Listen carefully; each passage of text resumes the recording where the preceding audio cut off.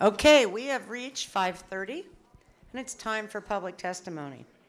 The rules for public testimony are on the screen, and I ask that speakers be respectful of these rules and frankly to the rest of us in this room.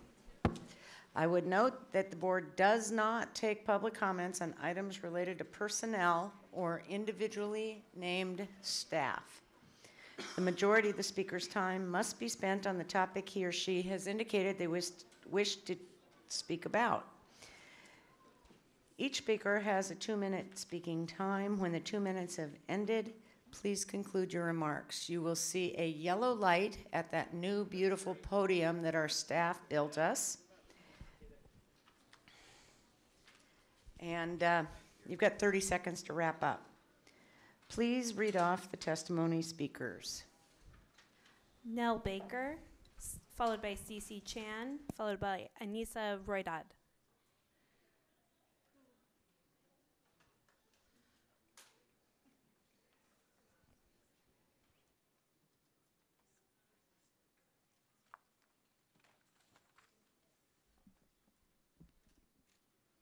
Okay. Whenever I'm ready. Okay. My name is Nell Baker, and I'm a senior at Ballard High School. I'm here today to share about my consent book clubs centered around the true crime novel Missoula, Rape and the Justice System in a College Town by Jon Krakauer.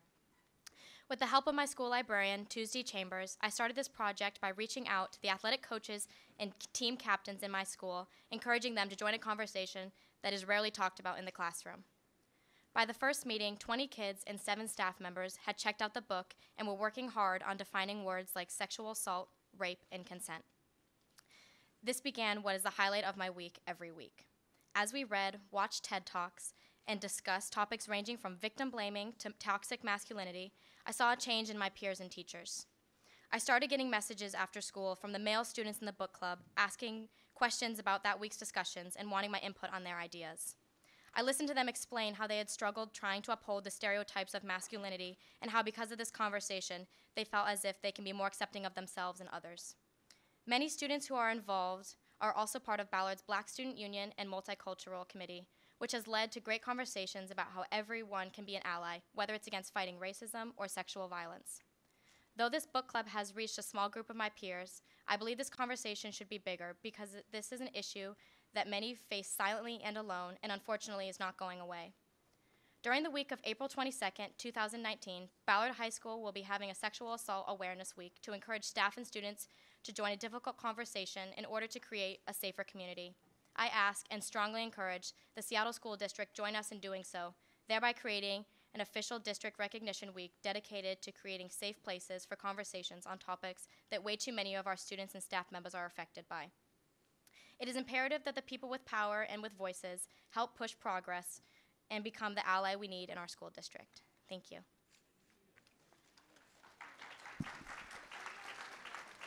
Can you just repeat that date for me? Yeah, it's going to be the week of April 22nd through the 26th.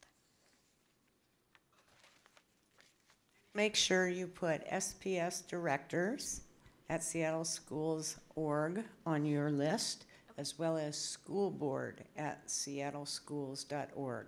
That'll go to the board and all senior staff. Spread the good word. Thank you. Can't come if we don't know when to be there. Thank you.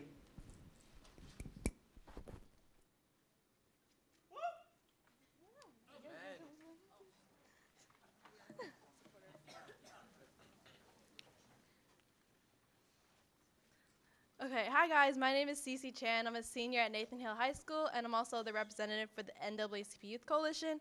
And I want to talk really quickly about race. So race was created by humans, and it withholds white supremacy because you put white people over all the people of color.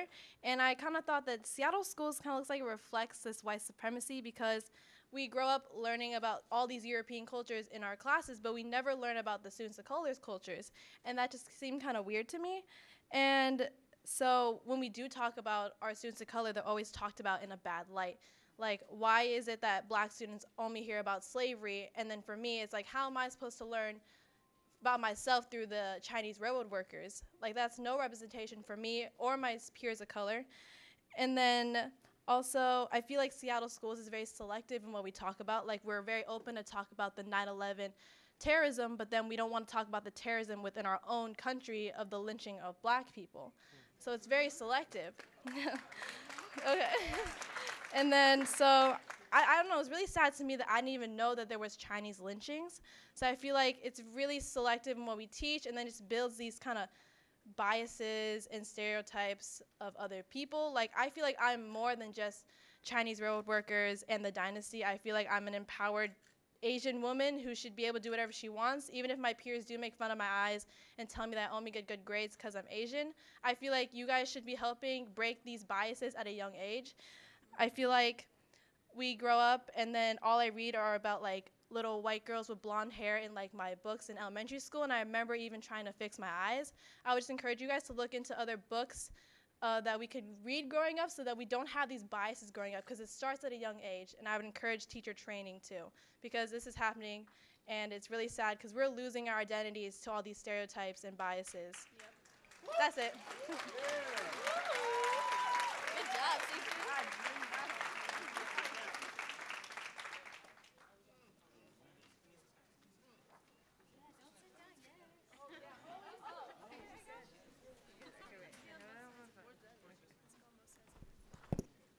Okay, start. Hi, my name is Anissa Roydad. I am a junior at Ballard High School and part of the NAACP Youth Coalition. Last year, Director DeWolf wrote a powerful and unapologetic resolution declaring that Black Lives Matter, which passed unanimously. The resolution expired this year, although the plights of the Black community have not. Although indefinite support of this resolution is necessary, it's not enough. To turn affirmation into action, we need to support this year's Black Lives Matter at School Week demands. Namely, 1, ending zero tolerance and implementing restorative justice. 2, mandatory Black history and ethnic studies, with the emphasis on mandatory. 3, hiring more Black teachers. And 4, funding counselors, not cops. This isn't a partisan issue. It's not isolated to one race or another. It's simply human. I'm standing here in solidarity with Black students, teachers, and parents because, like Martin Luther King Jr. said, injustice anywhere is a threat to justice everywhere. And supporting these demands will help overcome historic injustices that the Black community has faced. Not only do these demands give Black students the resources and support they need to succeed, but they lift everyone up. I implore you to think about Policy 0030, about ensuring racial and educational justice. It hangs on this very wall. Remember why it was written. Ask yourself what has been done to uphold it and what is left. I hope you realize that supporting the Black Lives Matter at School Week demands is part of making the, is part of accomplishing that resolution. Thank you.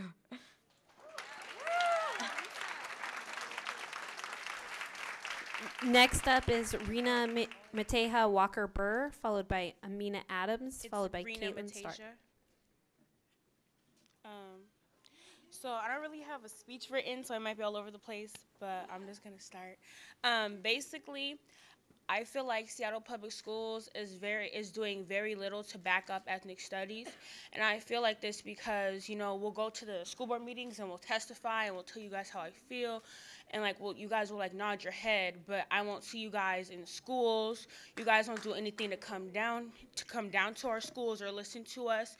You guys have one day to teach teachers on what they should do, but I'll ask my teachers on what did you guys learn? And they're like, I don't really know.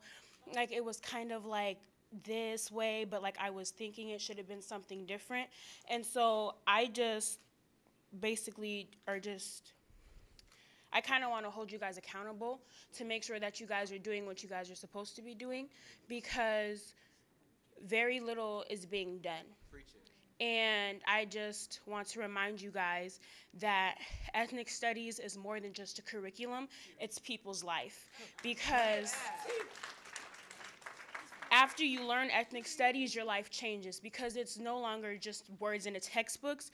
It's stuff that you can take out into the real world, and it's stuff that you can learn, and it's stuff that people can actually value in their everyday life. Like, I don't really understand like where I will use y equals mx plus b other than if I become something else, but I know where I can apply ethnic studies, and that's in my everyday life.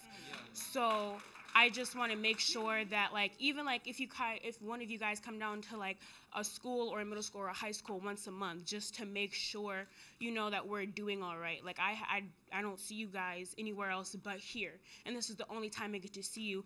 And testimony starts at like what, 4:30, but people have homework to do, have other jobs to take care of, just to take care of their siblings. Not everybody can testify and say what I'm saying right now. Thank you.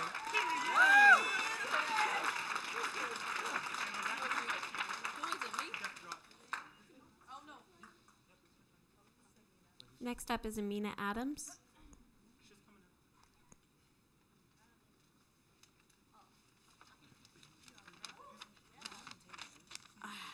Okay.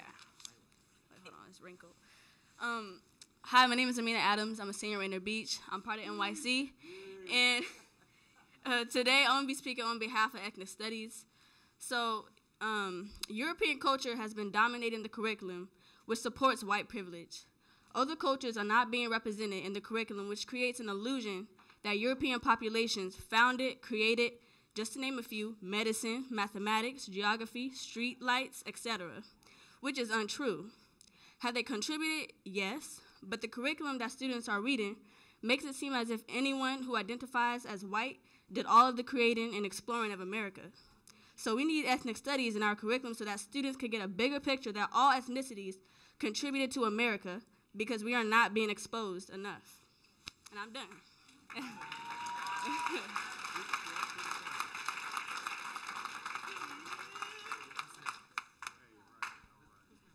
Next up is Caitlin Start, followed by Zaya Corver, followed by India Carlson.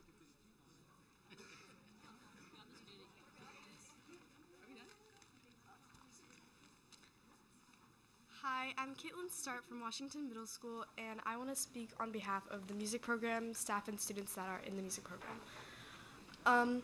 So with the music program, administration has had very little communication with the music program and Friends of Washington Music, which is an organization that is self-funded to fund the music program, pretty much. And so one of the main issues with administration and the music program is very little communication in general. Like, we don't know if they're going to cut the music program in general, because in the beginning of the year, fiddleists were completely cut, and we had to let go of a staff member that was an orchestra teacher. So I'm not 100% sure what will happen in the future with the music program, but what I do know is that staff is definitely very confused with how little communication has been given from administration. Like a little bit earlier, like, I don't know, maybe a week or two ago actually, one of the administration had told the staff music teachers that they were not allowed to take students and put them into a music program. They had no control over pretty much scheduling, and which affected a lot of students who had been in the music program for like over 2 years that got completely taken out. And I know they are doing stuff to fix it now, but still a lot of students are not in the classes that they need to be in, and they've been doing these classes for so long that they don't want to just quit. And I understand that there are budgets and sometimes it's not always the main priority, but it feels like there's not a lot of attention drawn to it, because from me being in the music program, I think it's such an important thing, and 5th graders coming into our middle school should have the exact same opportunities that I have, because they're amazing. And that's it.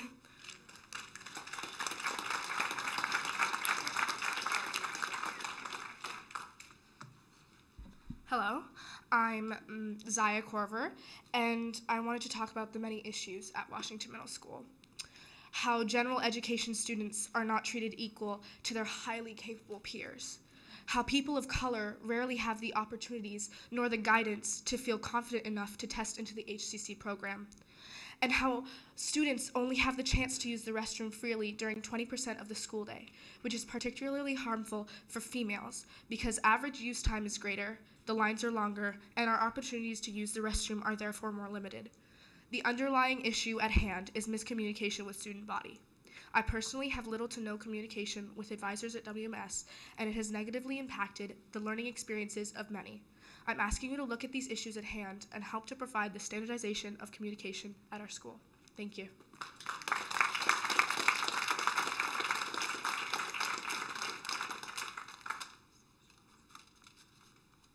Next up is India Carlson, followed by Emily Lieberman, then Susan McLaughlin.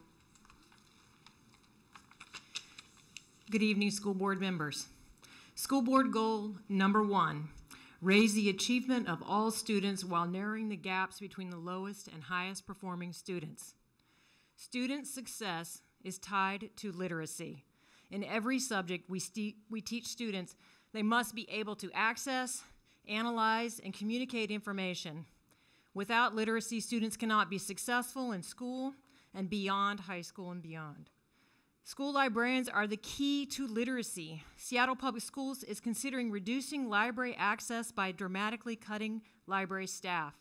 My school has 1 librarian and 1 assistant serving 2,000 students and over 100 staff, and serve them they do. Curating resources for research projects for students, curating resources for teachers to bring ethnic studies into their classrooms, running a makerspace, facilitating book clubs, leading the digital learning cohort, hosting the VR club, and yes, checking out books to students. The current waiting staffing standard proposal would reduce high schools to 0.5 of a librarian. Reducing library staff means handcuffing the most equitable and accessible space in a school. The school library environment fosters social and academic interaction in a way that no grade-level classroom can, as Nell Baker, who spoke earlier as example of the Missoula Book Club, makes so clear. The school library is democracy in action, lifting up all students to achieve the best that they can, and the librarian is the leader of that space. I ask you, no, I demand that the board remember their goals in meeting this budget crisis by not recommending a cut that increases inequities and hurts student achievement. Our students' futures depend on it.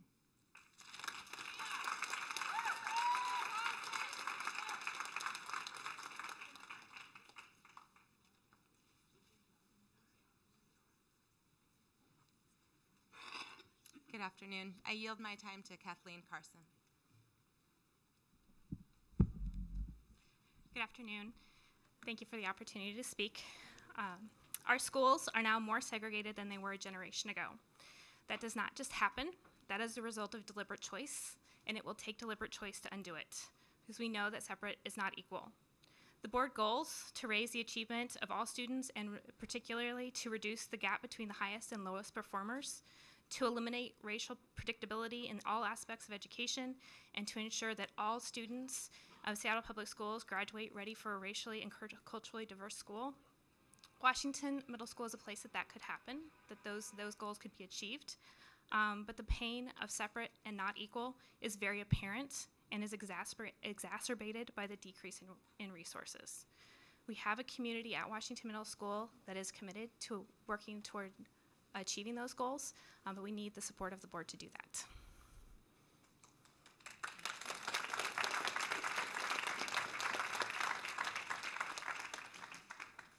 I yield my spot to Blake Bundesman of Washington Middle School. Hello, my name is Blake. I'm here to talk about the unexpected schedule changes at Washington Middle School that have again halted learning for everybody for many reasons. The students are facing lots of challenges, such as classes being mixed up, so classes that were in the middle of projects and assignments, what happens now? Kids don't have that class anymore. Kids were transferred into those classes and are behind. The teachers and the students don't know each other. They have to learn names. They have to learn policies. They group projects for, classroom groups in class time those are all mixed up. People don't have the same classes anymore. What do you do with that? Everybody has to learn new curriculum, and the classes that are in different places. So some classes are going to be on different units than others, and people are going to learn stuff repetitively, or they're not going to learn something. And then we're also the elimination of 8th grade cross-program collaboration has a big impact. We're not going to be with everybody that we wanted to. Teachers, their grading is all messed up. People are in different classes. They had short notice, and they had one day before they learned they would be teaching different classes and different students, and they must start over with curriculums and learning with people. So we asked for better funding to support all students at Washington, and engagement between school leadership, students, and families, so admin telling the kids what they want.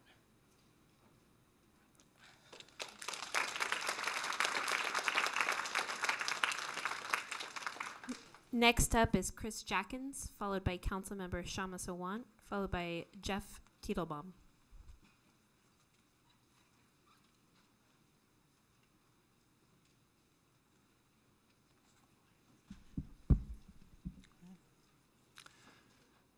My name is Chris Jackins, Box 84063, Seattle 98124. My compliments to the other good speakers here tonight. On the personnel report, 2 points. Number one, most of the out-of-endorsement assignments had an effective date of 4 months ago. Does board approval 4 months after the fact comply with state law? Number two, no date is listed for 6 of the assignments. On the contract to set up portables, what enrollment is the district projecting for next year, and how does it compare to current enrollment? On the Franklin window and door replacement project, and on the district headquarters freezer contract, 3 points.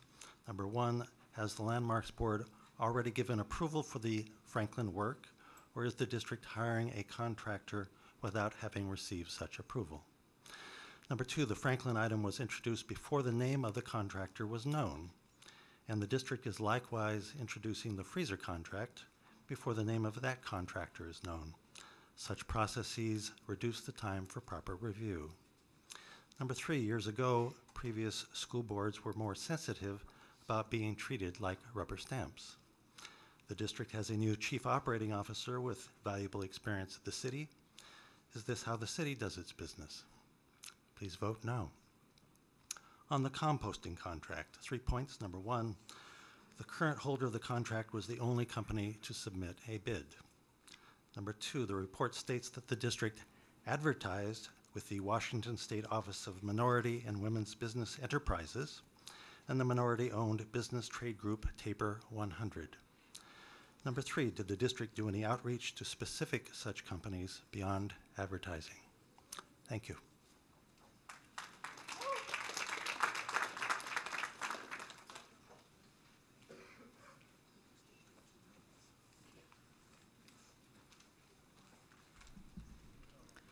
My name is Shama Sawant. I am on the Seattle City Council, and I'm also a member of Socialist Alternative. I am here today in solidarity with the students, teachers, parents, community members who are here for BLM at schools, Black Lives Matter at schools, and the NAACP Youth Coalition. I 100% support all their demands, including mandatory ethnic studies and counselors, not cops. I am also here in solidarity with 2 inspiring students from the Seattle Public Schools, Natalia McConnell, 7th grade, Asa Mercer Middle School, and Zoe Sherman, 8th grade, Washington Middle School, 7th grade, Washington Middle School. In an example that our movement, led by us adults, should follow, young Natalia and Zoe, directed by their passion to fight for a better world, feel strongly that the bus service in schools in Seattle should be brought in-house as a public entity so that all drivers have the choice of a full-time job and will be paid the same wages and benefits as other public employees of the Seattle public school system. They circulated a petition among their fellow students, a petition rejecting the privatization of bus service and the current contract with First Student. Within a few weeks, Natalia and Zoe have got 1,003 signatures from their peers.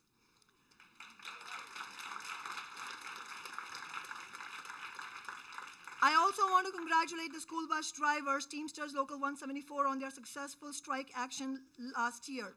I really urge the school board members to join our fight to tax big business and the wealthy, to fully fund public education, meeting all the needs of students, but to make sure that all the workers who work on our public school campuses are public employees with all the benefits and wages attached. And I see the rest of my time to Zoe. Natalia, sorry. Can we have a little more time? I'm going to take a point of personal privilege and give you a minute. Thank you. Hi, I'm Natalia. We are glad to have the opportunity to speak tonight and are in complete solidarity with the 4 essential demands made by our fellow students standing up for Black Lives Matter. We have collected over 1,000 signatures in support of having the school bus service run directly by the school district, the bus drivers paid a living wage, and receiving more healthcare and retirement benefits that they deserve, as well as on-time bus service for students. When school buses are late, kids miss classes, parents miss work, and everyone gets stressed out because of the uncertainty and lateness of school buses. It disrupts family schedules and education at school. School bus service is a great benefit to our community, but not if it is continually late. Thank you.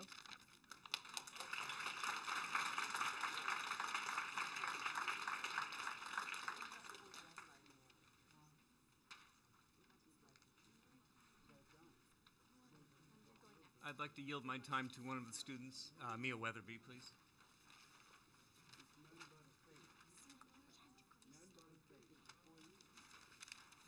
Hi, my name is Mia Weatherby. Bus drivers work really hard. They deserve fair pay, good retirement benefits, and good health care benefits. For many students, riding the school bus is their way to get to school. Without our school bus drivers, there would be lots of students who wouldn't get to school on time. We have taken a stand. We've started a petition to have Seattle Public Schools run their own bus company where all the school bus drivers get fair pay and better benefits. There are over 1,000 signatures collected from students from 12 schools. I cede the rest of my time to Grace. My name is Grace Starr. I'm the mother of 2 children in the Seattle Public School System, one of whom is here. My younger one, however, is on bus 576. We have had less than 6 pickups or deliveries on time this year, and often we have none, which has gone on sometimes for weeks. And I just want to say that, you know, my husband has been home a lot because I've been in cancer treatment, and so luckily he's been able to take her on days when I haven't been available. But we have a serious equity issue here for families that are not able to take their kids to school in a pinch like this, or, you know, I think it's really unfair to make the kids wait outside for hours. I cede the rest to Zoe Sherman. I'm Zoe Sherman, and we believe it's not acceptable that bus drivers are not paid a living wage and that they receive minimal health care and retirement benefits.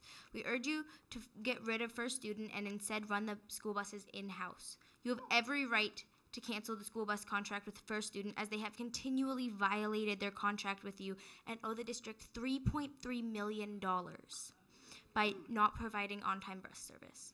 Run the bus service in-house and pay the bus drivers a living wage and good health care and good retirement benefits. We are not going to stop with this, and we will keep advocating for the rights of bus drivers, students, can I keep talking for like 10 more seconds? Parents and teachers. What are the steps that you are going to take to deal with our concerns when we hear back from you?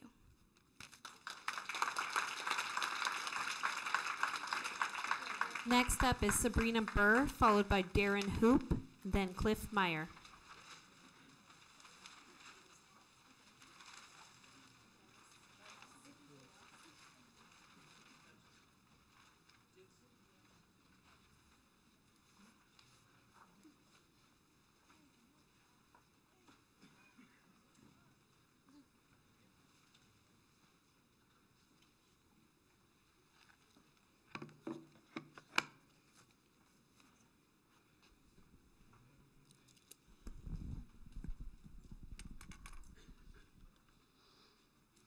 We're here today, this week, to recognize that Black lives of our students matter. but our lives only matter in this district in words and policies. This district has a belief gap and views Black people as colonizers did. You are one of the greatest contributors to the pipeline to prison, murderers of self-esteem and hope. I know firsthand. I witnessed firsthand my baby brother almost 50 years ago. He was stabbed in the heart. The first stab came that changed the trajectory of his life from this district. Both you and his murderer were cause of his death. What I experienced with him, I still witness today, and it is a shame and horrific at what our babies experience daily in Seattle Public Schools. You say it with your mouth and in your print, but do we really matter? Your actions show us different. The superintendent had listening sessions, but violated parliamentary procedures and canceled an NAACP education meeting with the Black community the morning of the event.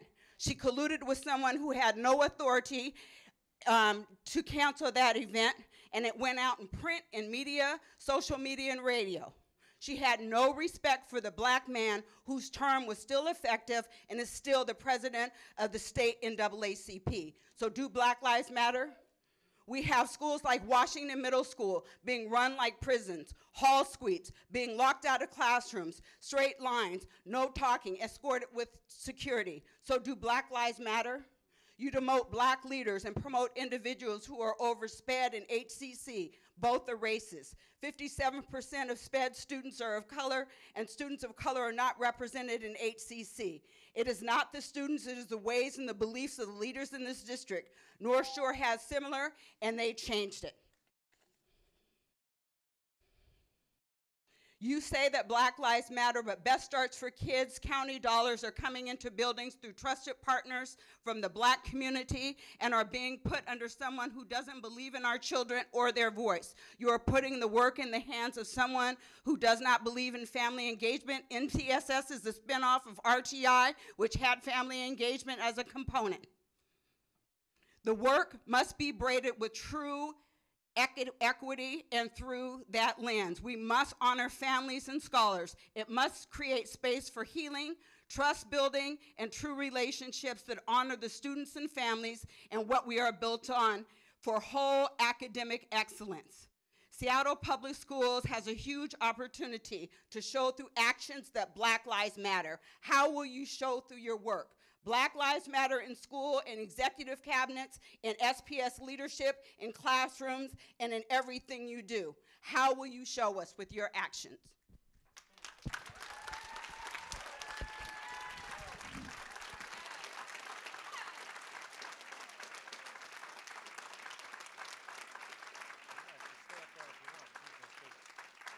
Hi, I'm Darren Hoop, a substitute teacher at Rainier Beach High School. I cede my time to student from Beach, Israel Presley.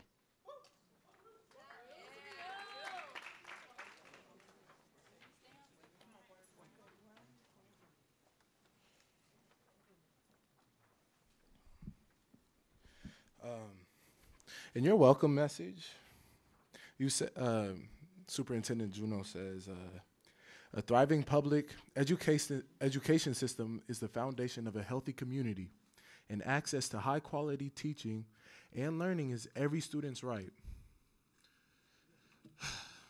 If it's truly every student's right, why is ethnic studies just an elective, you know? If it's, I mean, we're talking about high-quality teaching. I haven't really seen none around here. I mean, and the first step to showing that you guys truly care about Black lives is actually listening to us. We've came here with the same demands for a very long time, and I have struggled to see any type of change happen. Now, I commend you. Yes, I do commend you for the type of change you have made happen. But I do think it's only fair that a school that hasn't gotten its renovation get the opportunity to get it soon. I mean, we haven't had one. I do go to Rainier Beach, and we have, you know, literally panels falling down on us. So, you know, not to come at you guys any disrespectful way, but I'm just kind of tired of sitting here. I've came to you guys previously and literally tried to beg you. How many times do I have to throw myself at you for you guys to get the message? The time for change is now. I'm giving you solutions. It says it up there. You want a solution? Start educating the kids now so we can make change in the future once y'all go. You know, that's a solution. A solution is educating these kids because we have too many students, not just African American, but also our white students walking around here feeling entitled, going off into the real world, struggling when they see people attacking them because they continue to live in this life of ignorance. I mean, they are truly shackled with ignorance. They walk around and we're continually oppressed. This is oppression. This is bigger than just, you know, us voicing what we feel. Nah, this is bigger than that. This is actually, look at all these students here to support. Now, I think this is just bigger than my voice. I would encourage you guys to listen intently. Now, again, for us to get the funding we need for ethnic studies, you need to make that a required class, a credit, because it's really needed amongst our community. I could go on.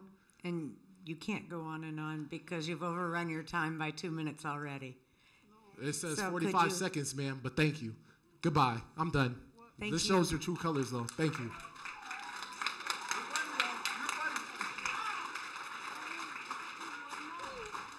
The next speaker is Cliff Meyer, followed by Sue Stahl, then Allie McKay.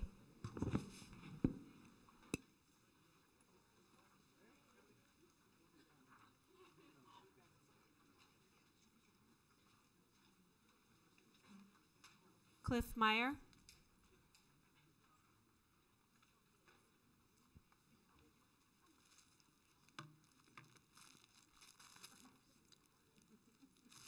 Thank you, directors and Superintendent Juneau. I'm Cliff Meyer, parent of a Washington Middle School 6th grader and also a Garfield 9th grader. I'm also co-president of the Washington PTSA, although I'm speaking here on my behalf. We have at Washington a big problem that relates to your goals. That problem relates to the budget and the process that this board and this school district uses in figuring out where the money goes. That process is not working for Washington Middle School. Let me give you a little example of how to think about this. There happens to be a large bakery near Washington Middle School. You may have smelled the results coming out of it. They have quite a few different types of bread. It takes different recipes, donuts one day, Hawaiian rolls another, you name it.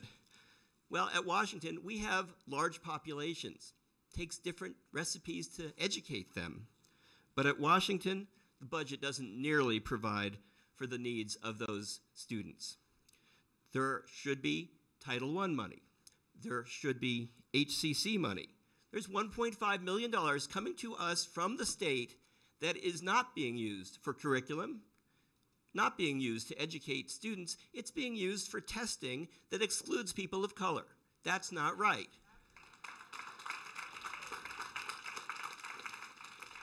Now, you know about a lot of anger at Washington right now. Now, some of that relates to this budget process. So you, directors and students, school administrators, you have some of this responsibility right now to make the budget process work for everyone at Washington and get the right recipes. Thank you.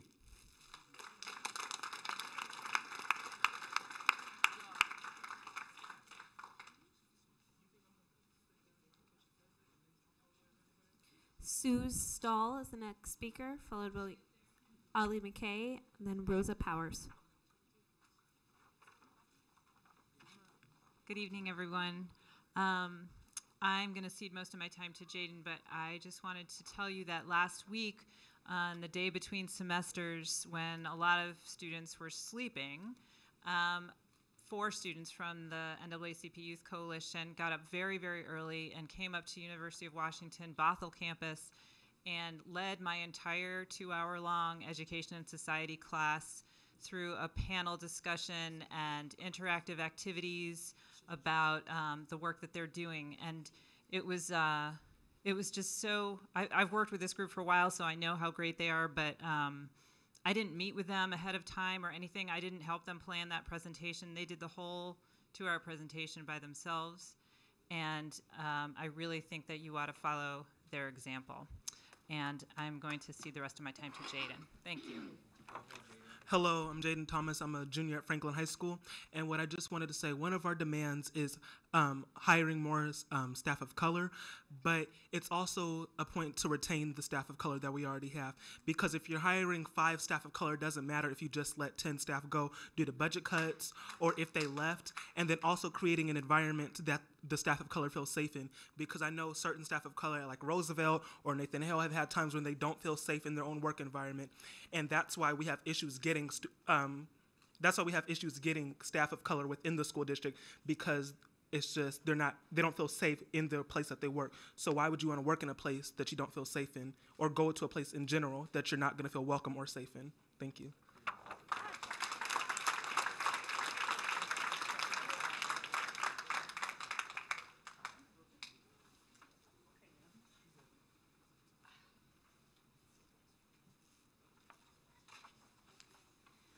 Hello, my name is Allie McKay. I'm a parent of a first and a third grader at Lowell Elementary. I'm also the Seattle lead for an organization called Integrated Schools. First, I would like to thank the NAACP, Youth Coalition, for organizing, speaking up, and demanding progress. I believe that integration and effective dismantling of white supremacy will require that we effectively educate all of our students, especially our students of color. Therefore, I very strongly support and believe we should implement immediately the 4 demands of the Black Lives Matter in school. First, end zero tolerance in the school to prison pipeline. Focus on restorative justice. Second, hire more Black teachers and make sure they stay, that they want to stay and that they can stay. Third, Black history should be more than just 1 month. It should be year-round, as well as ethnic studies, as has been eloquently said by all of the students. Fourth, fund counselors, not cops. I know our school has counselors, and it's very effective, but I think every school needs them, and they should be trained in how to effectively deal with everyone and be supportive of everyone's cultures. Finally, I will just say that I think all of these demands help our students of color, but they will also help all of our students become better citizens. Thank you.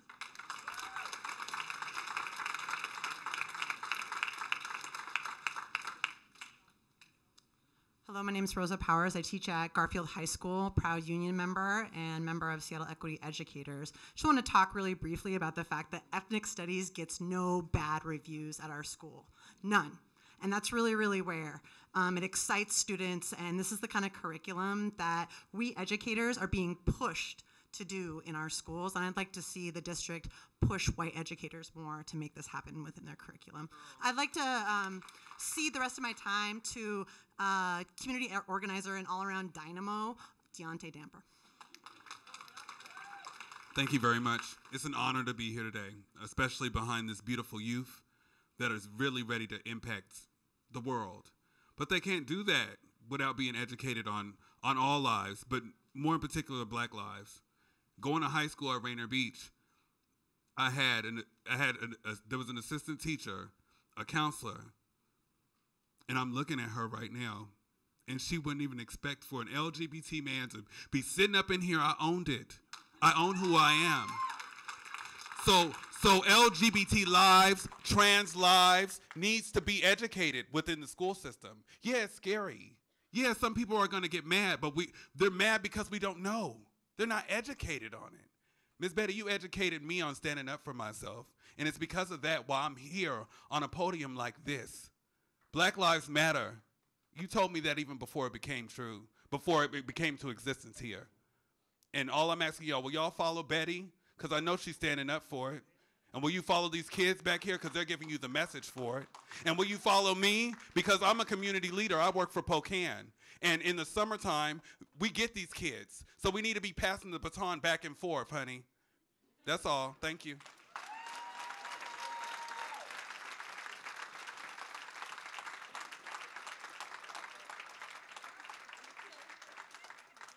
Next speaker is John Greenberg, followed by Monique Stallings, and then Alice Fong. Hello, I cede my time to J.J. Hall. Hello. So I'm here with the NAACP Youth Coalition, and I just come here to say that we do need ethnic studies in our group, in our schools, and we need that to be a graduation requirement, because we're not gonna learn. I'm tired of learning from like one point of view, like, oh, this is a Eurocentric point of view, this is the white people's point of view, this is what white people saw, this is what they learned.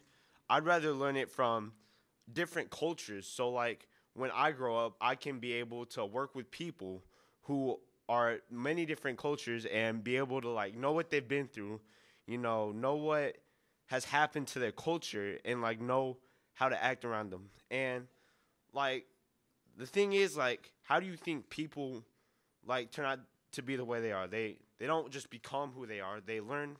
Like, how do you think like racist people, they don't just become racist.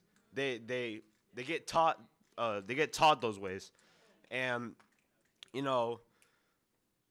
it's hard because like if you guys are in charge of it all. So if you don't teach your kids to learn to have a mindset of different like ethnic like personalities and points of view, then we're not going to grow up learning that there's different people out there in the world and they believe different stuff from us, but that's okay, because in the end we're just all the same, and we need to like be able to kind of target that, because that's a problem in today's like people are going against each other because they believe the different things, but like they can't agree on it, so they just argue with each other. We need to learn just to, let people have their opinions and just learn from it. So that's all I have to say.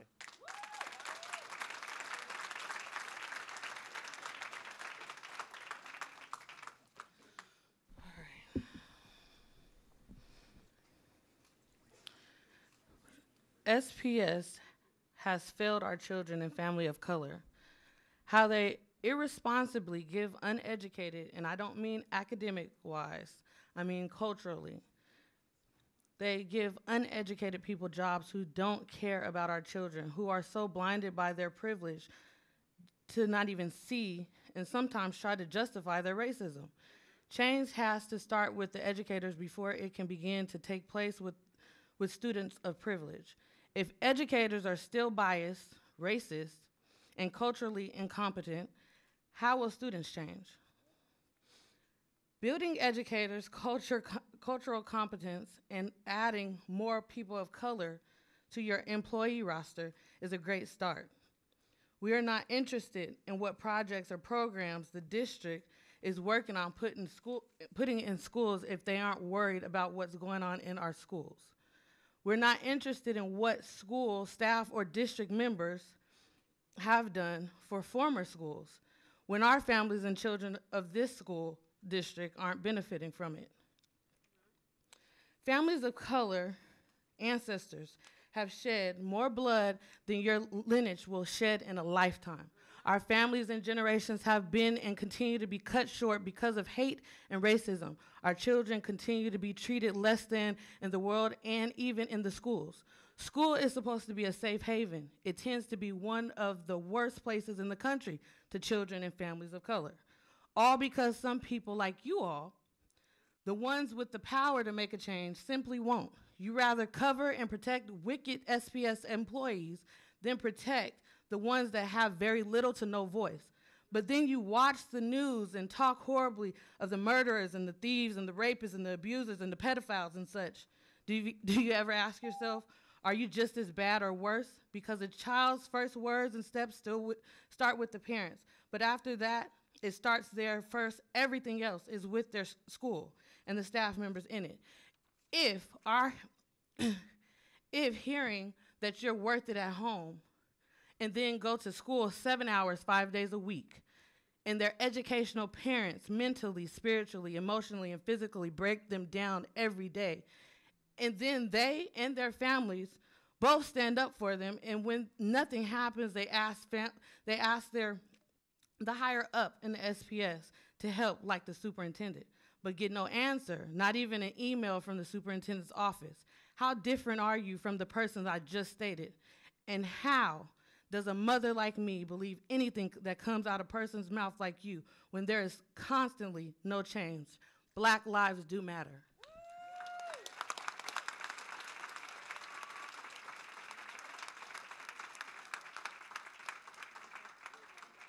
The next speaker is Alice Fong, followed by the Honorable Michael B. Fuller, followed by Andrea Radosevich.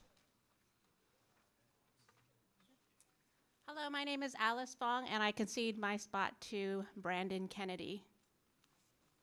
Good evening.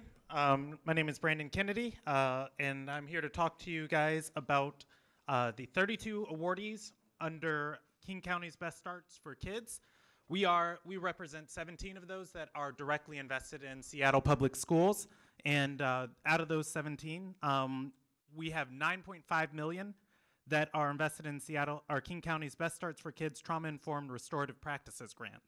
I'm here tonight to tell you you guys have an incredible resource on your hands and at your disposal. Right now we are working in partnership with Seattle Schools, and we are a collective strategy meant to address all the things that you're hearing tonight. People under our grant, out of these 17 awardees, are doing all of this work that people are asking you to do within your schools. And what we're asking is for us to be classified under the proper initiative. Right now, our grant strategies are classified under the multi-tiered system support, and this is a misalignment. The work that we are doing is equity work, and we advocate that our work be moved under Dr. Brent Jones because it is equity work, specifically the Department of Racial Equity. And I just want to take a moment to go off script for a second and say that school right there, Madrona K-8, I work in that school every day. And it's amazing to see this up here on the wall. And it's amazing to see all of these scholars out here today asking each and every one of you guys to lend your voice and help out in this work. And what we want to do is we want to give these scholars peace of mind that the work that we're doing is going to be properly classified under equity, that we can address these concerns that people are coming to you and asking you for, and you already have people in the field willing to do this work. And we want to ensure that our work is going to be supported by the school board in the proper channels that we're able to do equity work. And if I could take 2 more seconds to just say, reach out a hand, let everybody know, give them peace of mind, move Best Starts for Kids, trauma-informed and restorative practices in the school environment under Dr. Brent Jones' Department for Racial Equity. And thank you for your time. Thank you for letting me speak to you tonight.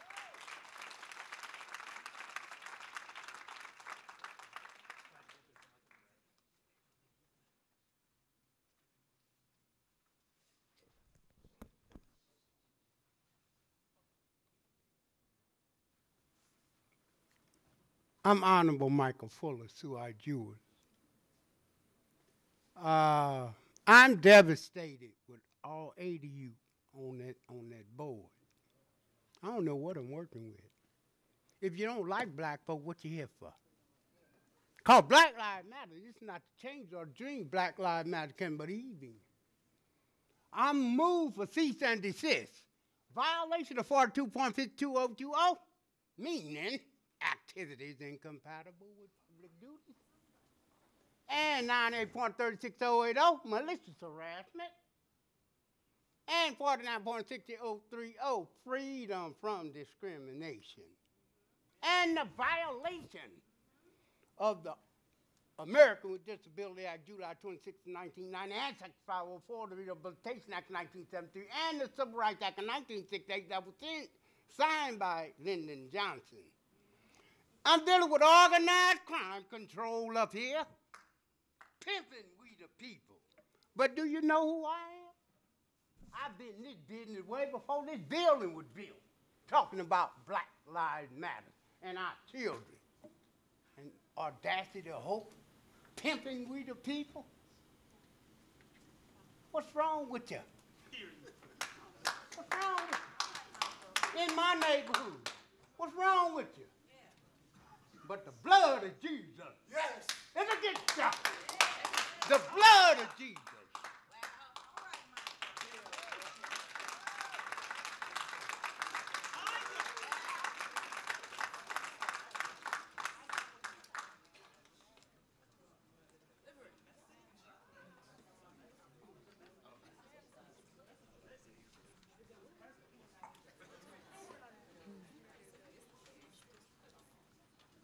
Hi, Andrea Radosevich. We, the families of Washington Middle School, are here tonight to sound the alarm bell. Washington Middle School is in crisis, and the district's policy of site-based management is failing us. Site-based management was intended to give principals the flexibility to tailor their approach to the specific school community, but instead, in practice, it can have exactly the opposite effect. It can allow a principal to make decisions that are incredibly harmful to a school community, and it leaves families with no recourse. Were world languages eliminated at your school? Sorry, we can't help you. Site-based management. Are students at your school prevented from using the bathroom? Do your classes have 38 kids in them? Are teachers moved around mid-year to teach subjects they've never taught before? Has your student had 9 different schedules so far this year? Sorry, we can't help you. Site-based management. The PTSA has requested meetings with the WMS principal, the superintendent, and other district staff to discuss these and many other issues at WMS, and all have refused to meet with us. This is not about HCC. The chaos and upheaval at Washington Middle School are having a negative impact on all the students in the school, both in HCC and in the general education program. When the policy of site-based management becomes a policy of passing the buck, it harms our poor and immigrant children, and it harms our South End schools. I said earlier that site-based management leaves families with no recourse. That's not quite true. When families have no voice in their school, they vote with their feet. For the first time in my 8 years as a parent at Thurgood Marshall, all the 5th grade families are looking for other alternatives other than Washington Middle School. We are in danger of becoming a failed school, and we need your help. Superintendent, we ask that you put one more stop on your listening tour, and please come listen to us at WMS. And to the board and the district, please step in to assure that students at WMS get a decent education, and one that is not drastically different than at any other Seattle middle school. Thank you.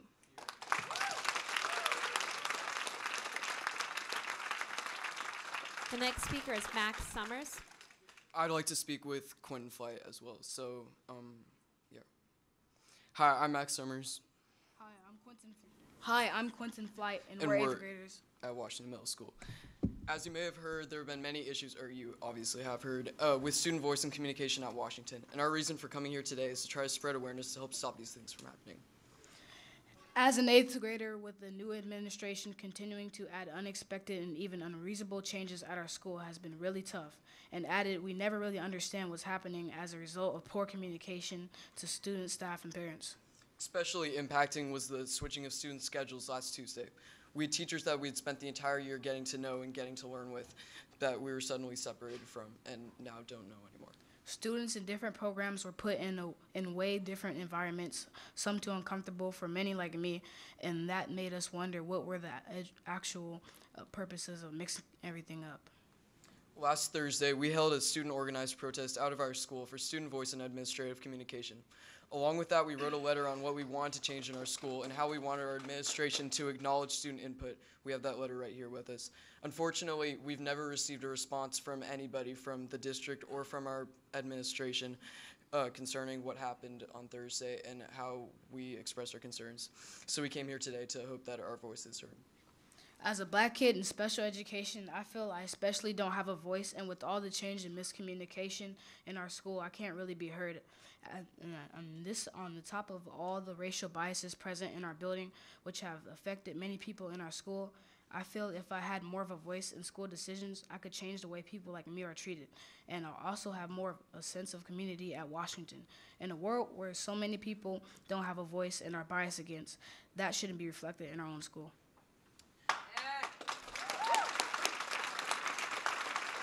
In a school district that values student voice as much as it does, I know you have a leadership board for high school students. We hope you understand our lacks of concern, our concerns with lack of representation in our own school.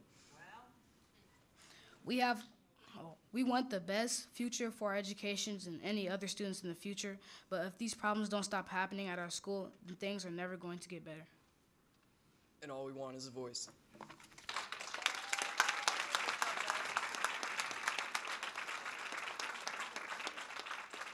That was our 25th speaker.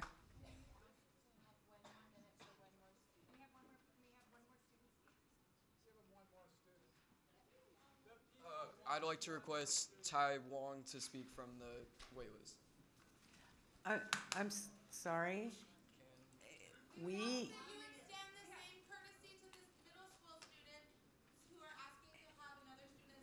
As you have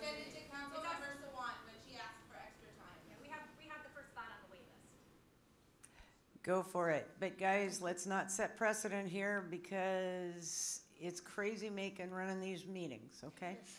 Go for it. Hello, my name is Tai Wong. I am a 7th grader at Washington Middle School, and there are many kids that play an instrument at our school. They are in the music program, and for me, music is very important to me because it is my favorite class in school and I learn lots. We need to keep the music program running because the administration has made it harder for students to learn in music. They have combined 2 orchestras in one, then they did the same with the band. With too many students in class, it can make it harder to learn. Thank you.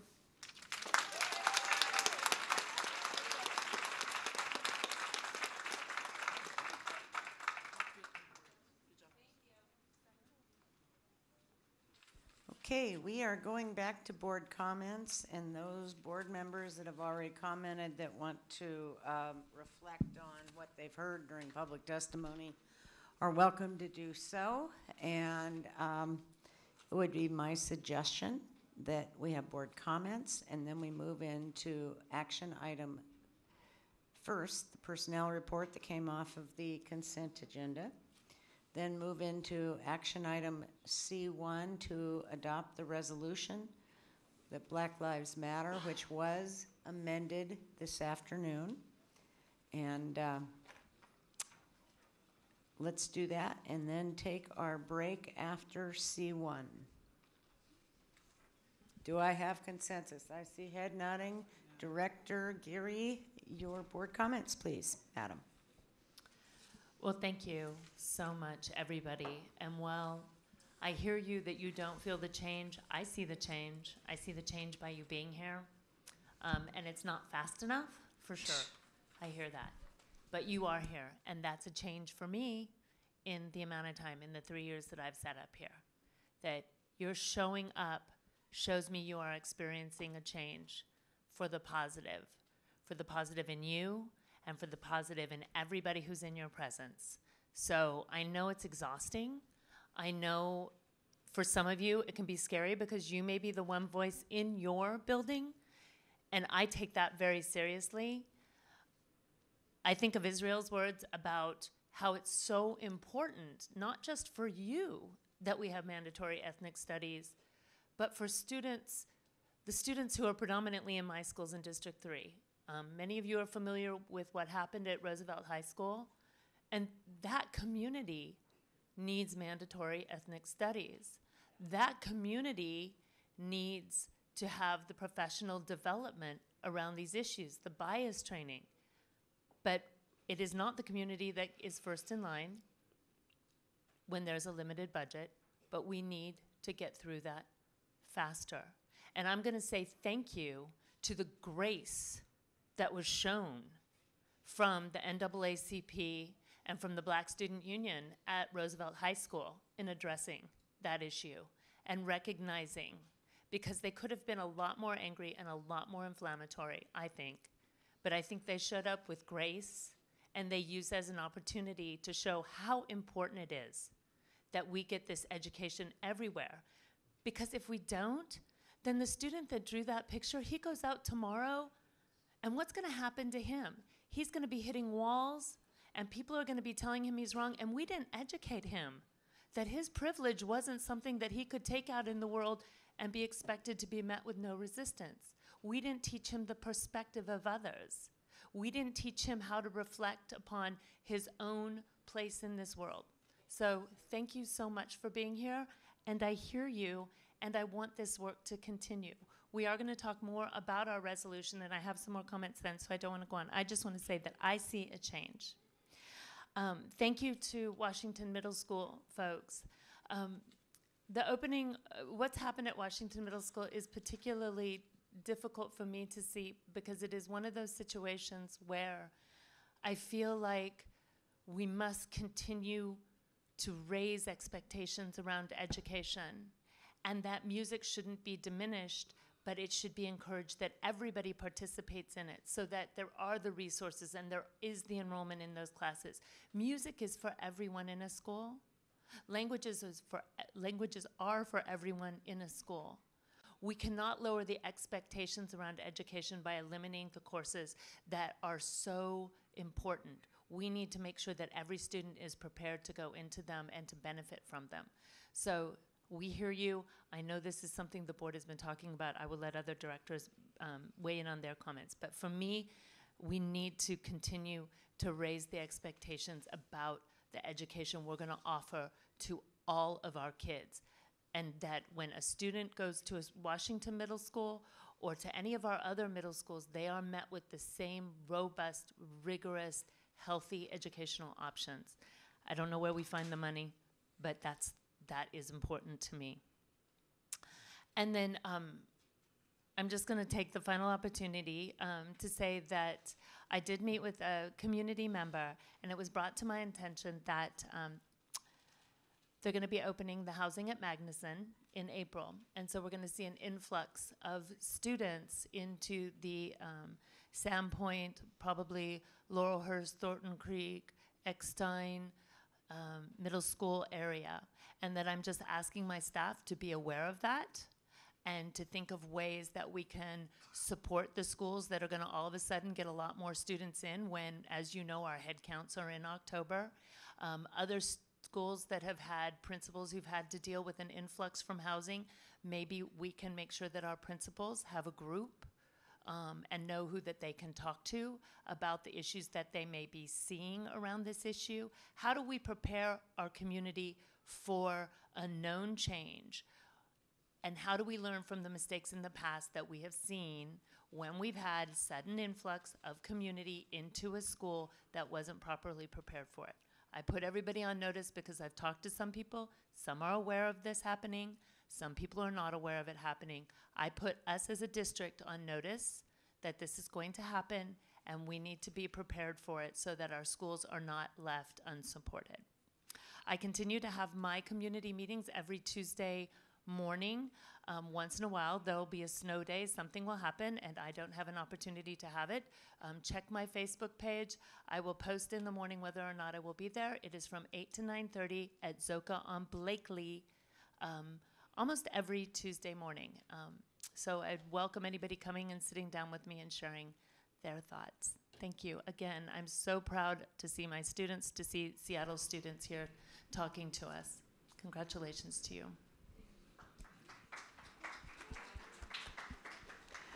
Next up, Director Patu. Thank you. Good evening. It's really a privilege and excited to see all the students who came tonight and really talk about what needs to happen and what is it that's going on within your schools. I didn't realize that ethnic studies was not a requirement in our school district, which is really kind of sad because that is a subject that should have been actually mandatory for all schools in Seattle Public Schools. And hopefully that's something that we can do to move that forward because we need to learn about each other. And there's no way that we're going to be able to get along if we don't know each other's culture, what makes each other tick. So hopefully, as a school board director, I would like to see that being mandatorily put into the schools as part of our courses that needs to be in place for all students to be able to learn. Thank you so much for all the students who came tonight and really voice your opinion. Unless you come and tell us what's going on, there's not very much that we really don't know. We may know a few things, but unless you come and communicate with us exactly what's going on in your school, it helps us to be better aware and what is it that we can do as board directors to make things better for you. Because we want the best education that we can provide for all our Seattle Public School students. No matter what ethnic group or what color you are, that everyone deserves an excellent education. And that's something that I, as a board director, would like to see. We've heard a lot of stuff tonight, but it really saddened me to realize that, you know, things need to be better. We need to step up and be able to continue to look at what other ways that we can provide the best education that we can. And hopefully that every student have that opportunity and not be able to be left out because there's certain things that's not happening in Seattle Public Schools. And I really am, you know, it's exciting to have kids the opportunity, have the students the opportunity to come and tell us what is going on. Because as a board director, we don't always know what's going on. You know, we tend to hear things here and there, but the best way for us to be able to really see or hear what's going on is having you come down and actually telling us what's happening. So thank you for coming in and share what's going on in your schools, what's going on with you, because that is what makes the world go around, when we all know what each other's needs is and how can we be able to help support each other in terms of what we do here. And I'm really excited about what's going on tonight. I've been on the board for a long time, but I've never heard so many complaints. I mean, it's exciting and sad at the same time. So hopefully, as a board director, I would like to see some things move forward, and hopefully to make sure that ethnic study is in every school, so that every student have a chance to learn about each other's culture. Thank you.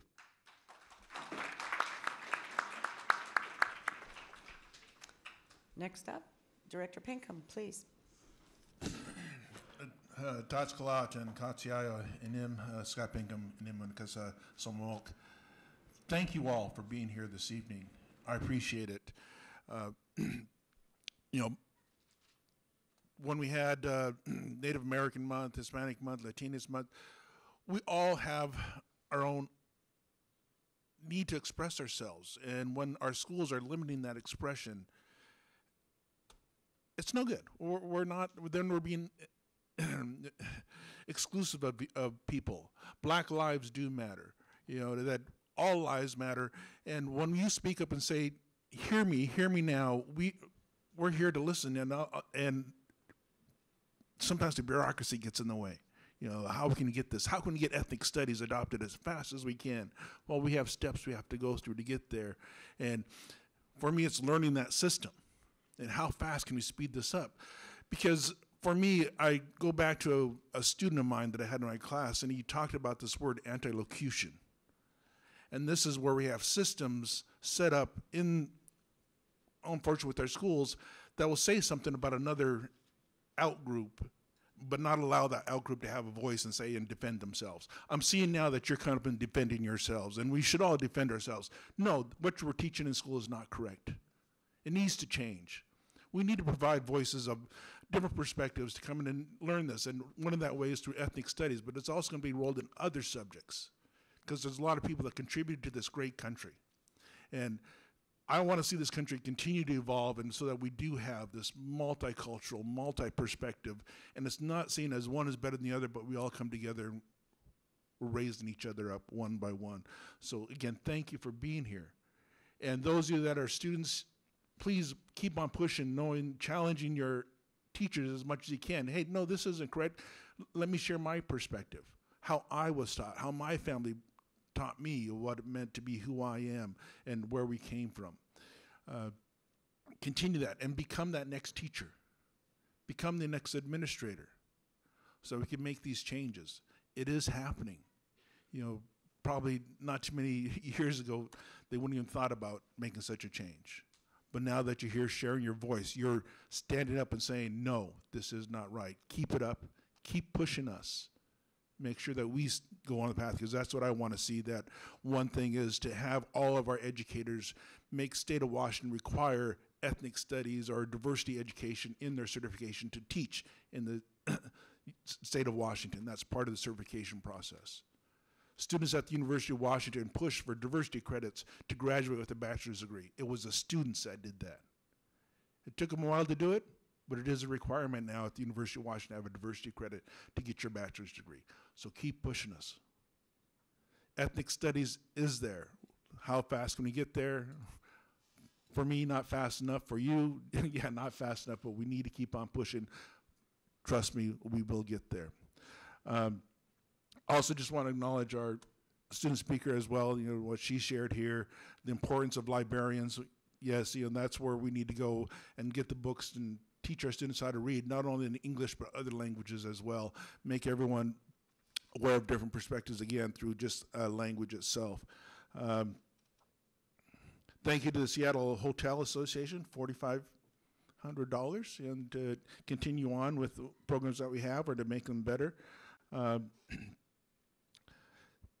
Washington Middle School, parents, students come here sharing your voice, site-based management, our management, we've got to come to a system that works for everyone. Have Washington Middle School maybe look at other middle schools. How are they surviving? How are they getting by? What happened in this case? And we got to learn from it, not try to hide it.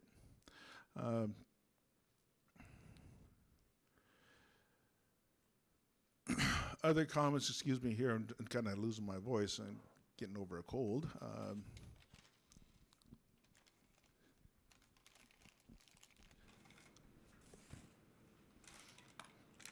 And I'm going to go home with a numb mouth if Dr. Harris keeps on pushing these cough drops on me. But I guess just get back to sharing your voice. I try to introduce myself in my native language, and I'm still learning it. And encourage others to learn learn another language, and it can help shed some lights on it. Shed some light on other perspectives. Bureaucracy, unfortunately got in the way of our Urban Native Education Alliance meeting this past Thursday, where they got to the building and, oops, sorry, you can't come in because they said their permit wasn't renewed. Somewhere in our system, things got lost, and a lot of people showed up, including some of our elders, and they got locked out. That's been addressed, but again, bureaucracy kind of got in the way. What can we do better as a school district so such things don't happen again? But they will be back again this Thursday evening. They weren't there Tuesday because all schools were closed. There's some things that we can't control, such as the weather. Please come out there, and it's not just for Native students, but if you want to learn more about Native culture in general, please join us. There's always free dinner there on Thursday nights, Tuesdays and Thursdays, and if you're into basketball, they're encouraged to come out there, shoot some hoops with them as well. That's Thursday nights at Robert Eagle Staff, Licton Springs, and Sundays for basketball, it's at Bitter Lake Community Center, sometimes at Broadview Thompson. My next meeting is actually going to be in March 9th, from 12 to 1:30 at Lake City Library.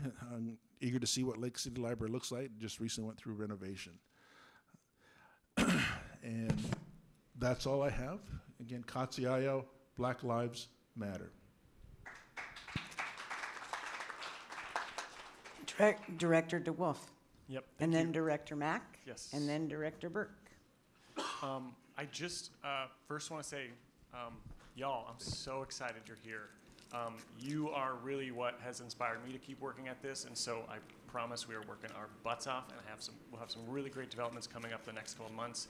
You're right that this is really good to affirm our values in this type of a resolution, but we gotta show up with some action, and so I want to at least preview that we're coming. We hear your requests for ways to make our schools more racially equitable and actually valuing the lives of our students of color, particularly our black students. So we'll have some good updates very shortly on that. I do want to elevate something that one of our parents from Washington Middle School raised on, I think it was on one of our kind of family parent groups on Facebook. And they met with Senator Jamie Peterson recently, and he said he has received only 2 messages about public education and funding. And I elevate this because what I've been trying to say at many of our school board meetings is it is critical to tell us your needs and issues, but if you are not telling your state legislators from your legislative district, then the issues that we're talking about are really small budgets. They're never addressed at the level where folks can actually make a difference in increasing revenue sources or making sure that there's the right money, particularly because the ways in which we define basic education is defined by whiteness, by ability, by privilege, by folks that aren't experiencing different issues in their lives, particularly students that are experiencing homelessness. So I just encourage you, please continue to tell us your issues, but always CC your state legislators, because if they don't know what's going on at the school district, then we don't have the ability to let them know, because it sounds like we're just saying the same thing over and over again. But it is your critical voice as folks, as our neighbors, as our voters, as constituents. You have to elevate the fact that public education funding is not ample. They didn't fully fund it, and they haven't fixed the issue, but they got to put out the headline last year that they did. The only other thing I want to say is I hope if there's students here, I was just wondering if you could just quickly raise your hands. Students. All students. Seriously, this is awesome.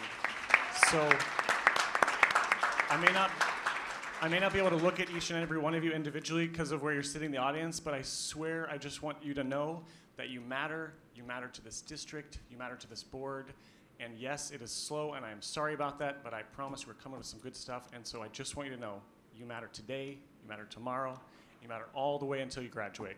Thank you so much for being here. Well, you matter more than that, I'm just saying. Sorry. And Director Mack.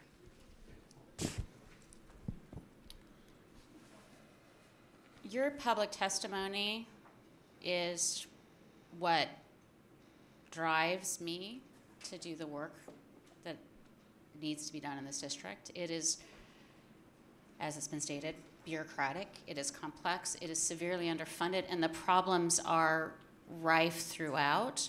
And I come to this job every day feeling like there are so many challenges here and I can't fix it all. And I want to. I so want to, and that's why I know I'm here, and I know that the rest of our board directors are here giving of their time and passions and skill set to make a difference. The affirmation into action statement that was made by one of the students earlier completely resonates, because we have to identify what the problem is and figure out what the potential solutions are. So I'm so grateful for the voices coming here, reiterating over and over that here's the solutions. The solutions is ethnic studies. It is. It's something we need to do more of. Funding counselors, not cops. Preach, frankly. Something that, we talked about this at the work session for FEP, that truancy officers are not the same things as family support workers. And we've got to be really clear on providing the supports and to students that are supportive of our communities and not furthering the prison to the school to prison pipeline. All of the students and the folks that come out here today that don't feel like their voices matter, it breaks my heart that you feel that, because it is incredibly impactful. And we are making steps, and change is happening. It may not be as fast as everyone else has said. I really also appreciate the statements around site-based management and the WSS allocations.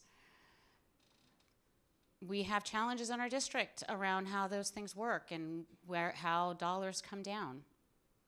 And what do we do when we have schools that need mitigation dollars, and how do we do that?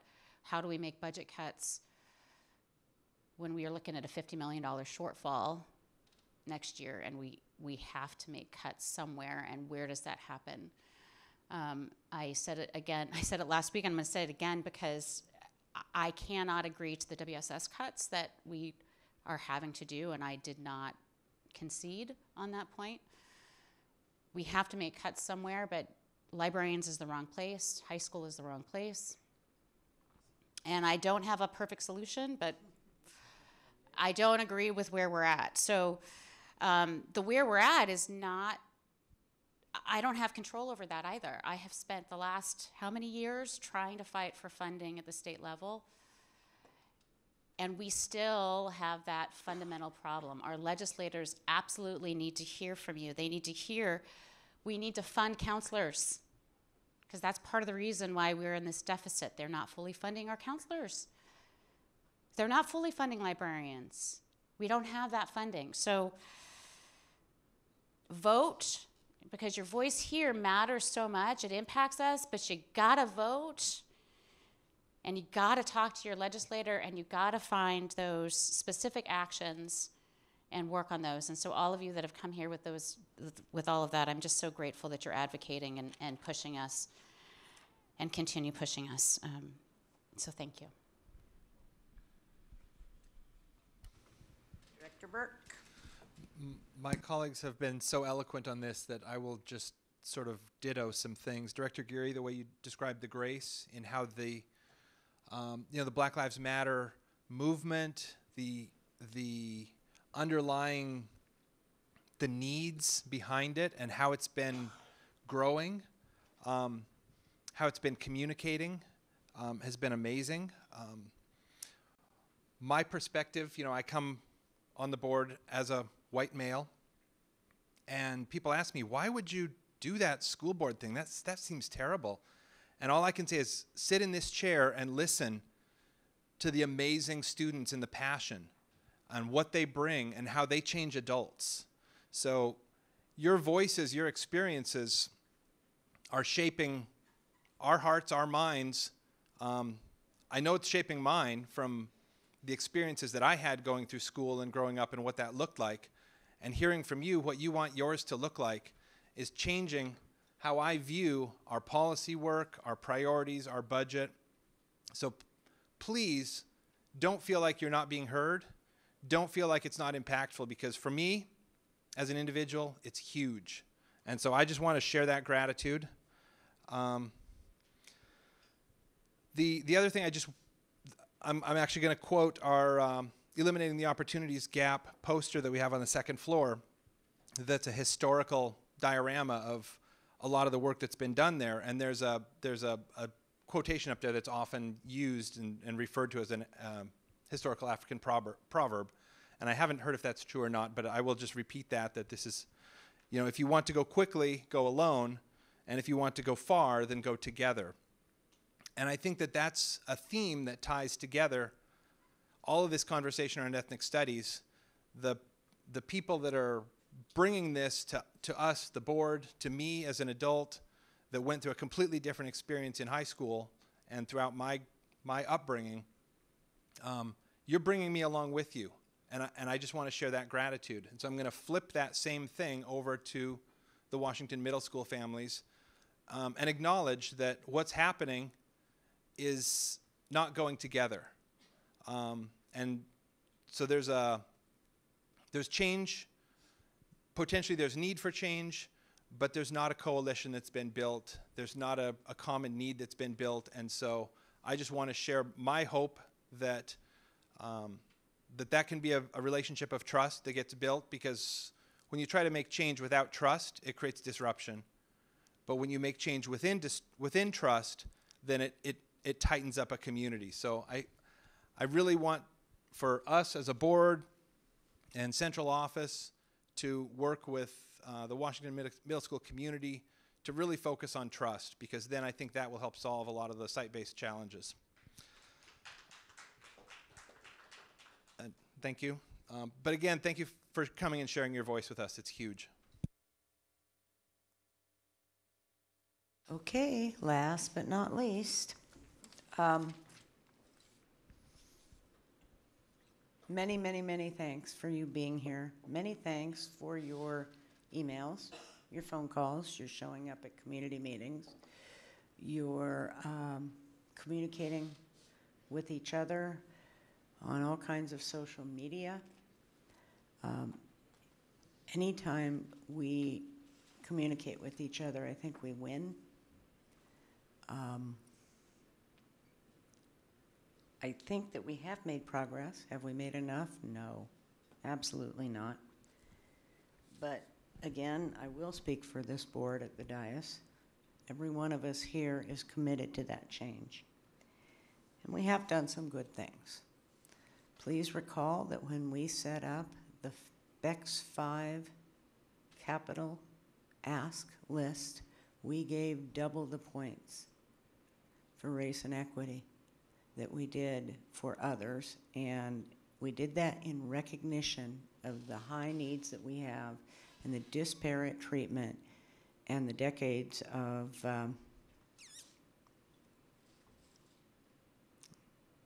can't find the right word without being combative, and I'll stop there. I'm proud of that work.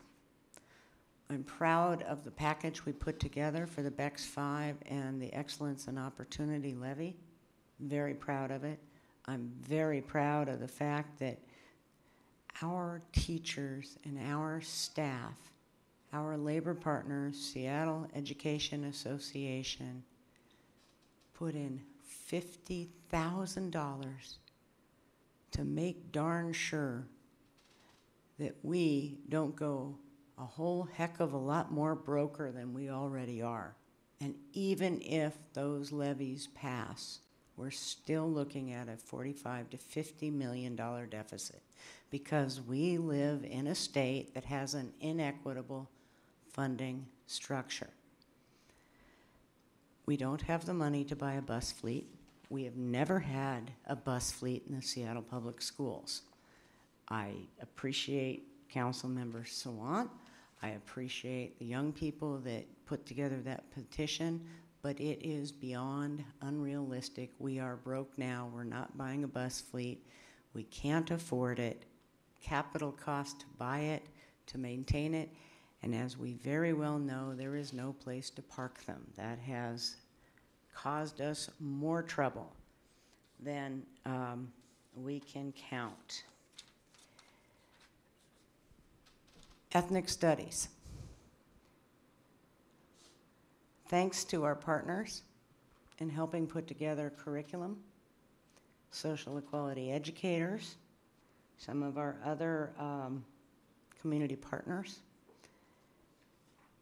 Seattle Education Association, and my, how far we've come in the last 3 years. Again, fast enough? Nope. Black Lives Matters curriculum, same issues. We're getting there. Whole lot different than it was 3 years ago. I, being a betting person that I am, would suggest to you that at least a couple board members will probably bring a resolution to make ethnic studies a graduation requirement. So we will have real difficulty figuring out how to fit that into our bandwidth to do it right, because it takes staff and it takes money, and we're broke.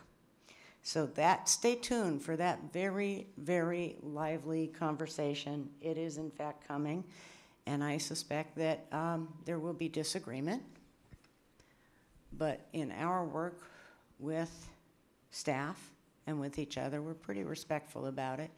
Stay tuned for the C&I committees.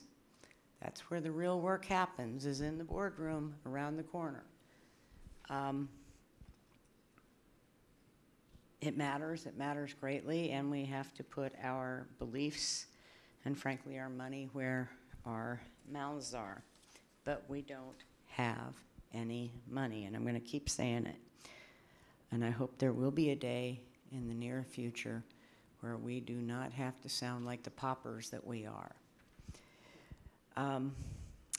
Community meetings, February 16th, Del Ridge Library, 3 to 5. It is Lasagna Day. You are more than welcome.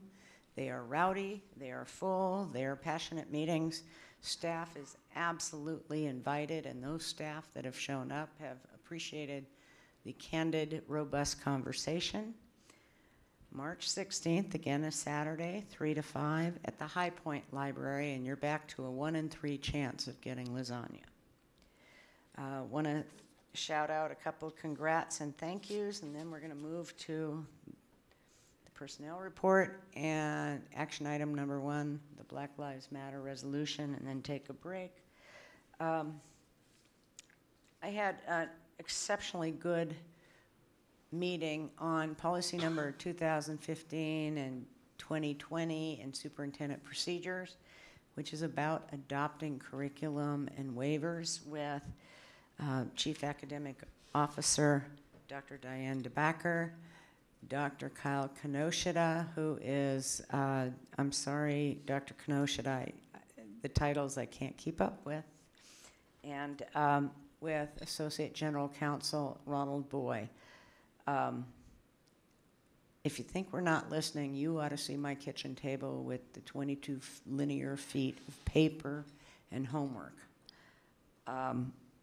These are important things, whether or not we get good curriculum, whether or not we have variances, etc.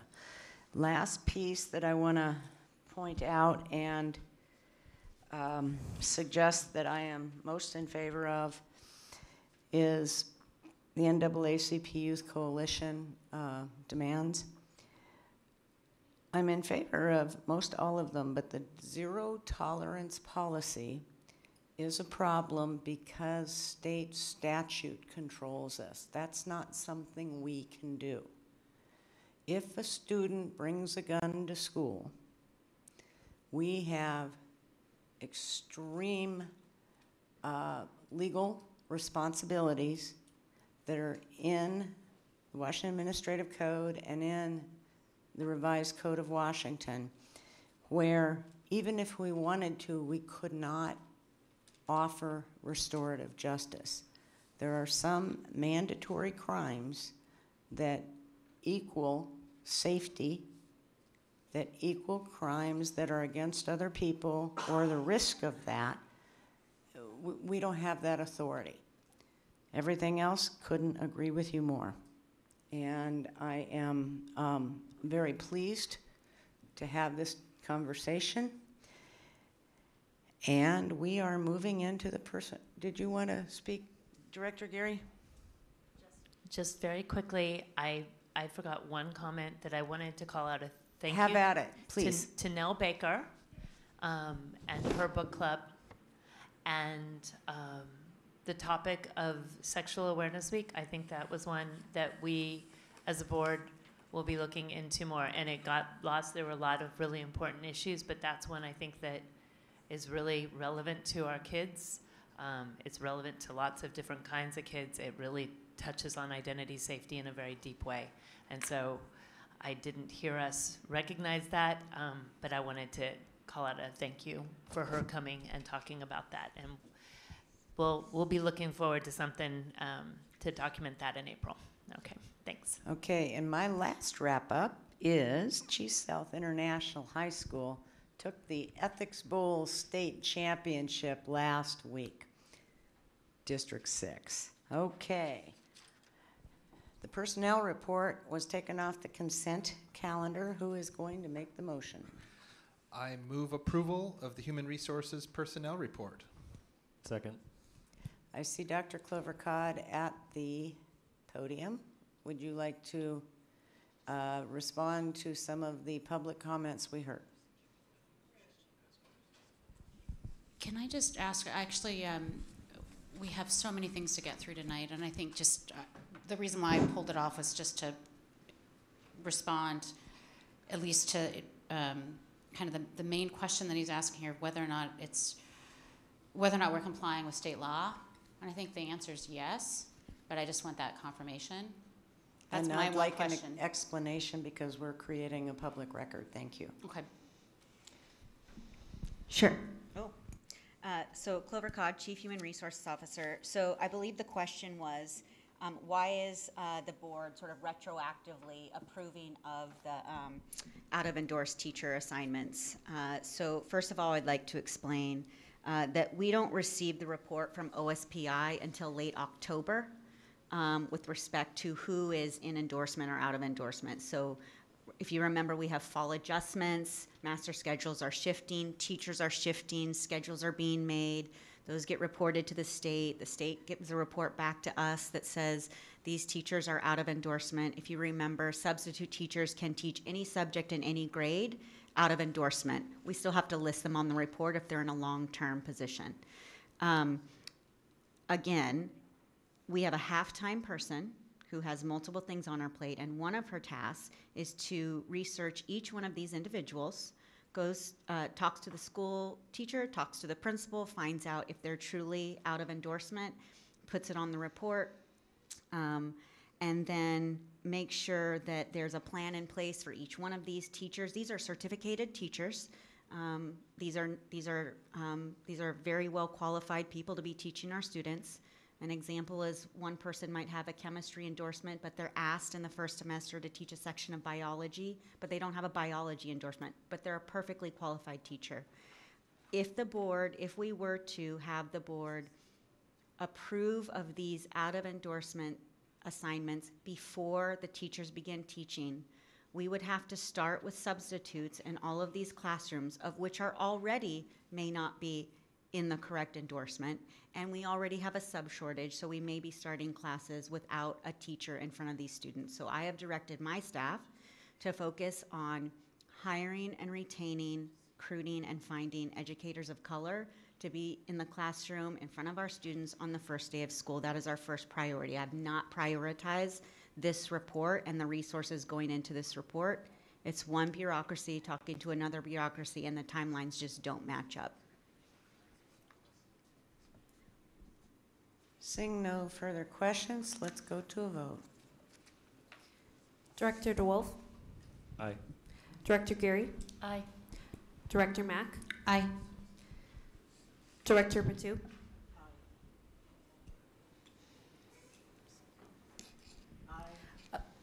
Director Pinkham? Aye. Director Burke? Aye. Director Harris? Aye. This motion has passed unanimously. C1, adoption, resolution number 2018-19-17, to declare that the lives of Black students matter, as well as the lives of all of our underserved students, and that we encourage participation district-wide in the National Black Lives Matter at School Week from February 4 through 8, 2019. This came before the Executive Committee January 17th for consideration, and consideration only because we had not fleshed out all the language and had not had an opportunity yet to collaborate. And you'll see that there is also an amendment. Motion, please. The motion, we move that the board approve resolution number 2018/19-17, a resolution of the Board of Directors of Seattle School District Number 1, King County, Seattle, Washington, to declare that the lives of Black students matter, as well as the lives of our underserved students, and that we encourage participation district-wide in the Black Lives Matter at School Week from February 4th through 8th, 2019, as attached to this board action report. Immediate adoption is in the best interest of the district. Do we have a second? Second. Thank you. Obviously.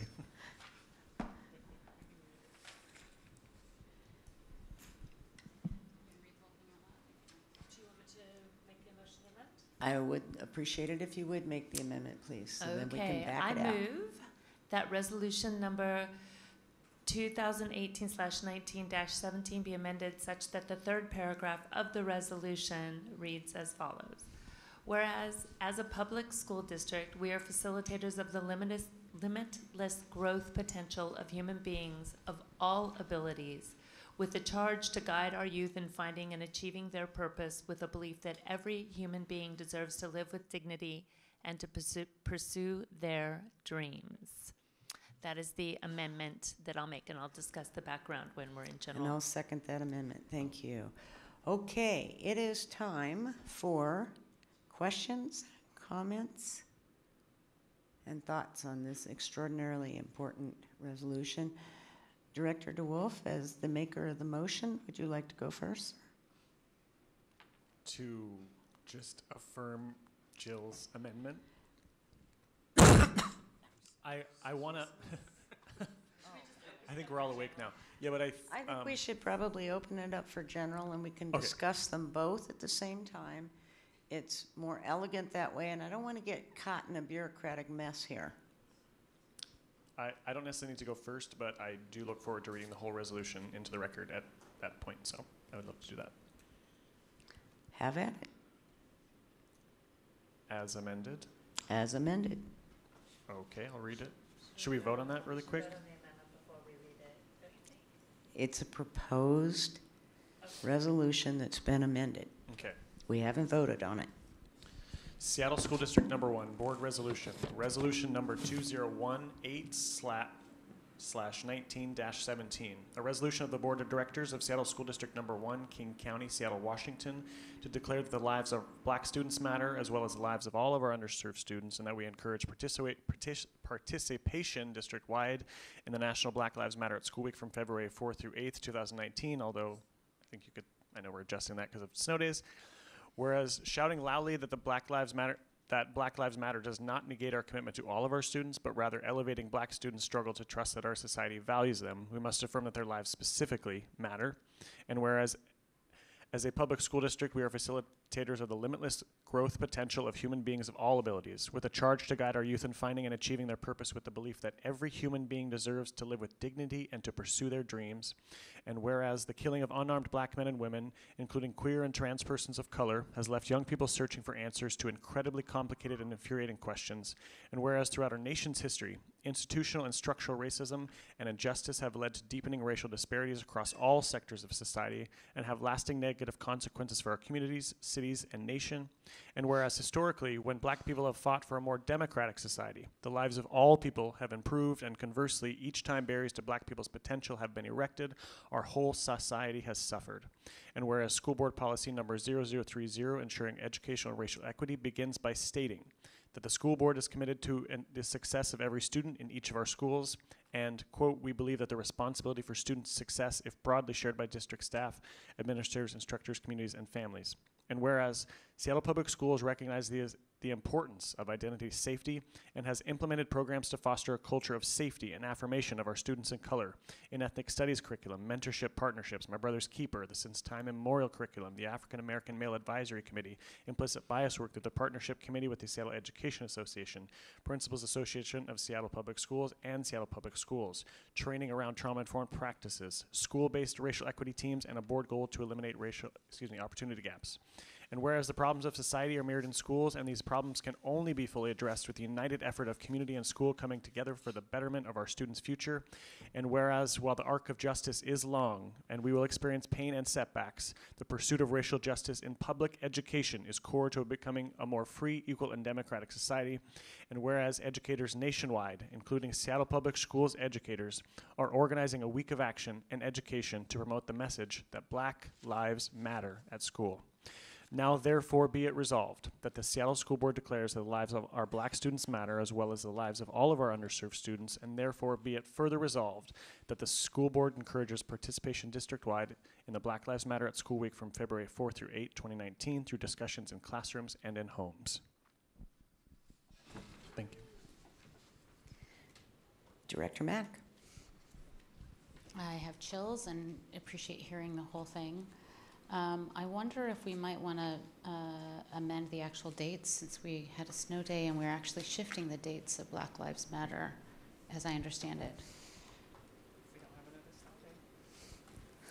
No, but I mean that my understanding was that the communication that came out was that the days started today and then goes through next Tuesday.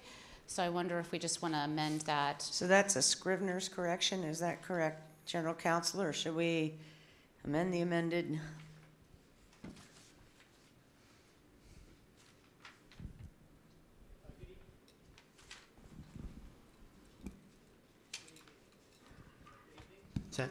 Okay, thank you. Chief Legal Counsel Noel Treat. That's probably not a Scrivener's error at this point, since it's actually a change in date based on scheduling. So if you have a particular week, whether it's next week in mind, probably better to do an amendment. Robert's rules let you have 2 amendments to a motion on the table at a time, so you could either go ahead and propose the second amendment, or you could vote on the first amendment and then come back to this one. I'm not sure that it's substantively critical that the dates are important, because I think particularly because the snow days were just shifting and that messaging is kind of known throughout the district. So I hear the kind of commitment to the actual dates. It's in the spirit of this is the actual Black Lives Matter School Week, which has been happening across the country. We just happen to have snow days, unlike pretty much every other district that's doing it across the country. I don't see anyone rushing for a second on that, so we're going to keep talking. Okay, unless did you want to second that one? Director Geary, people wave at me because I'm moving. Okay, Director Geary, please. Comments, questions, concerns, and thoughts, reflections. I just wanted to highlight my amendment, and I'm going to read the background because I think it's important. And it dovetails very nicely with what we heard on the strategic, around the strategic plan and the comments. And so the background reads, Seattle Public Schools Black students are disproportionately identified for more intensive special education services, particularly for intellectual disabilities. Our Black students with disabilities are disproportionately disciplined, as well as demonstrate unacceptable gaps in achievement. These are symptoms of unacceptable educational practices. Unless Seattle Public Schools fully recognizes and properly addresses the varying abilities of its students and how issues of ability intersect with race, it will be unable to eliminate the opportunity gap and provide the high-quality education our students deserve.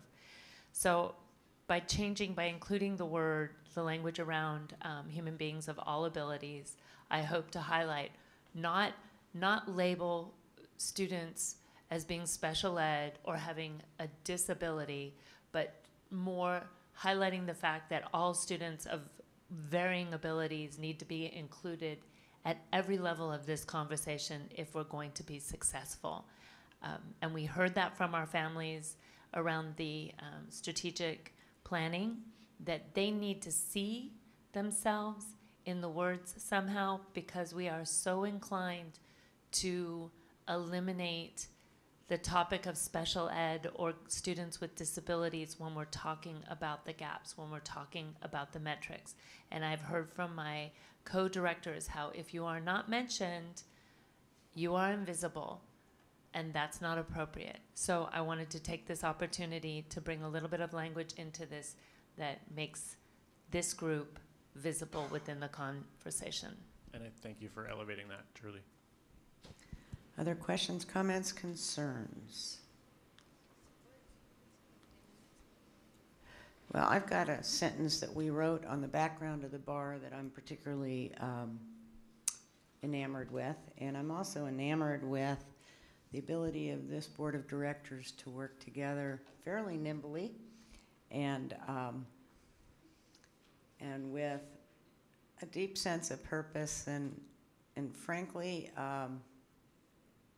a joy in what we get to do, because it really is an honor.